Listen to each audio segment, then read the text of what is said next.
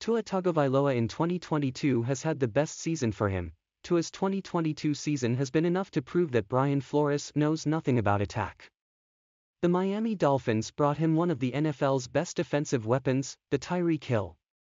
However, it seems that Tyreek Hill is not satisfied with Tua Tagovailoa as his quarterback. Tua has played well, but he is prone to injuries, which is why Tyreek Hill wants another quarterback stronger than Tua. According to a rumor, the Miami Dolphins are tracking two quarterbacks that are Tom Brady and Patrick Mahomes. Brady is currently the quarterback of the Tampa Bay Buccaneers, but he is in the last year of his contract. He is looking for a new stop, and that could be the Miami Dolphins.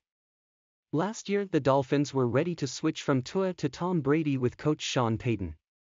In the end, it failed. As for Patrick Mahomes, due to the growing conflict in the dressing room between Tua and Tyreek Hill, Patrick Mahomes' deal will happen quickly, with Tyreek Hill being the one to push it.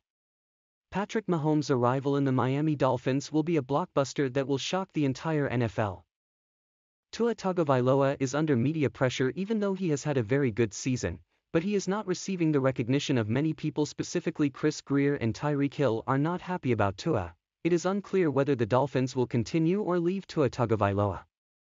If he stays, he will receive $4.738 million in 2023, the final year of Tua's rookie contract. Maybe Tua will find himself a new berth and ask the Miami Dolphins to trade him the way Deshaun Watson did. Here he has done his job well as a rookie. Dolphins fans always appreciate what Tua has accomplished.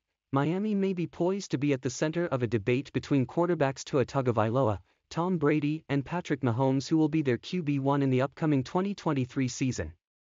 Who is the best and most suitable for the Miami Dolphins?